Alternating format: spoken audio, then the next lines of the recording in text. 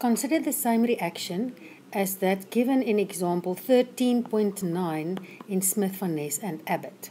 Using the same molar composition at time 0, instead of considering a steady flow reactor, we want the reaction to take place in a batch reactor where the volume of the vessel stays constant, still adiabatic. Let us consider a process where the initial temperature in the reactor is 298 Kelvin and its pressure is 500 kilopascals. Before you continue, what do you expect to happen to the pressure in the reactor as the reaction proceeds? You are asked to calculate the pressure, temperature and composition in this reactor vessel once equilibrium has been achieved at the end of the process.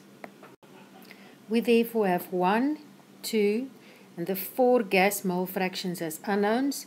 Mole fractions we are however going to express in terms of our reaction coordinate, which means that we have 3 unknowns and we therefore need 3 equations to solve the system. From tables we can find the thermodynamic parameters for this reaction. In our tables the standard state was given at 298 Kelvin. For our first equation, we are going to do an energy balance for this system. It's a closed system, not in motion, with no work interactions. The volume stays constant, so there is also no squash work, and we were told that it is adiabatic. The energy balance implies that the change in internal energy due to the reaction at a specific temperature, plus the change in internal energy of the mixture due to a change in temperature, must balance each other out. Since we are going to consider all our gases to be ideal gases, the change in internal energy due to a change in pressure can be neglected. We will calculate the change in internal energy due to the reaction at a temperature where we have information available for this variable. Since we have the reaction enthalpy available at 298, we are limited in calculating the change in internal energy of the reaction also at that temperature.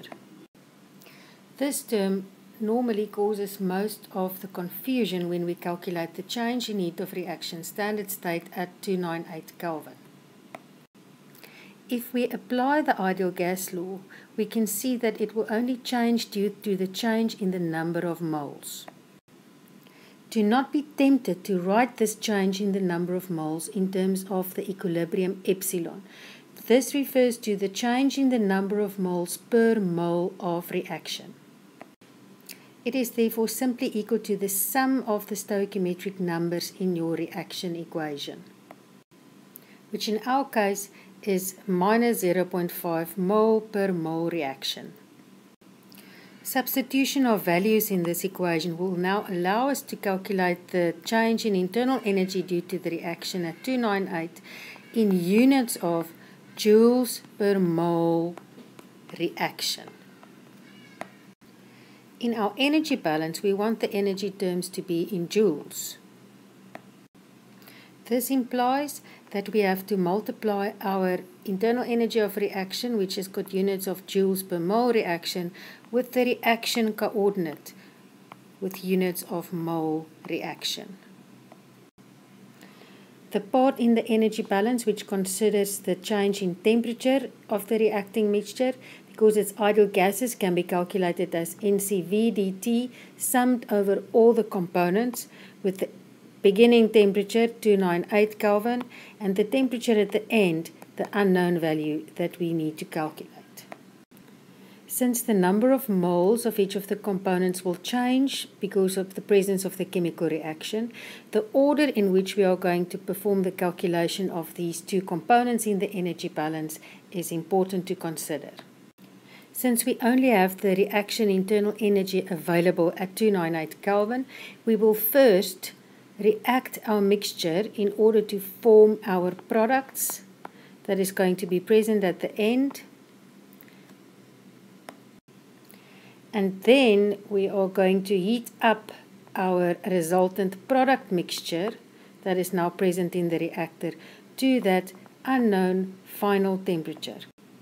So we must heat up all the gases in the mixture when equilibrium has been achieved to that final temperature. The number of moles of each of the components is now a function of our equilibrium reaction coordinate. In our energy balance, we now have two unknowns, the reaction coordinate, the final temperature, and remember that the number of moles at equilibrium for each of the components are also a function of the reaction coordinate. Never overlook the obvious when you are setting up your equations. We can calculate the reaction volume at the beginning of the process, which must remain constant. The number of moles at the end we can express as a function of epsilon. And we have our second equation containing all three our unknown parameters. Our third equation comes from our equilibrium relationships. We can calculate our equilibrium constant at 298 Kelvin from the thermodynamic parameters of our reaction.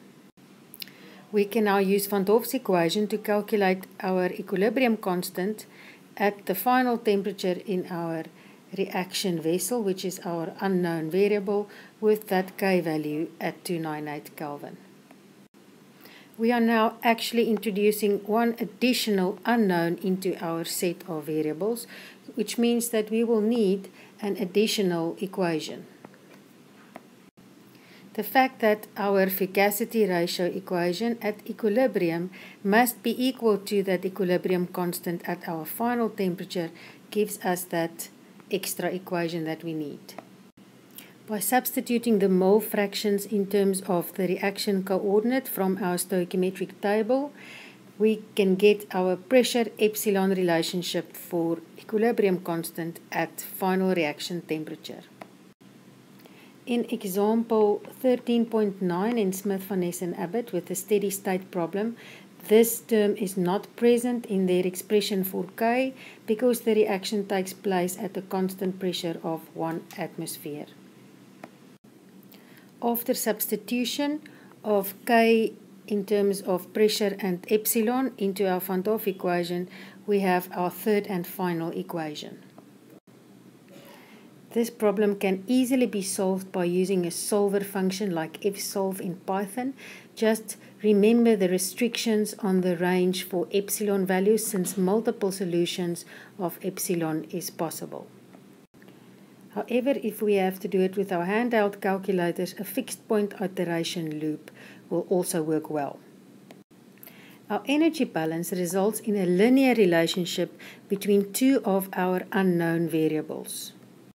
So this is where we will start by guessing a value for our temperature at the end. Since our reaction is exothermic, we will know to guess an end value for temperature that is higher than our initial temperature value. Using our guess value for temperature, we can now calculate a corresponding value for epsilon.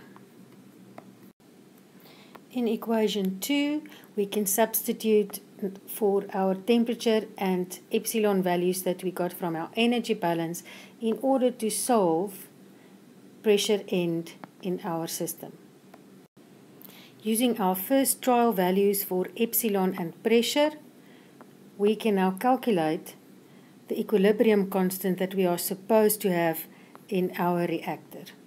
This first trial value for the equilibrium constant can now be used in the Van 't Hoff equation to calculate our new value for temperature. If this new value is the same as the value that we guessed, we are very lucky, and the variables that we calculated from all our equations will be the final answers. It is more likely that you will not have psychic abilities and you will have to redo the loop. With the new temperature, we can recalculate epsilon using the energy balance, recalculate pressure from our constant volume condition, recalculate K from the fugacity relationships at the pressure and epsilon, the new values, and now from the Van 't Hoff equation, we can calculate a new value for temperature. Of course, we can exit the loop once the new value that we get from our Van 't Hoff equation is the same as the one that we used at the start of the loop.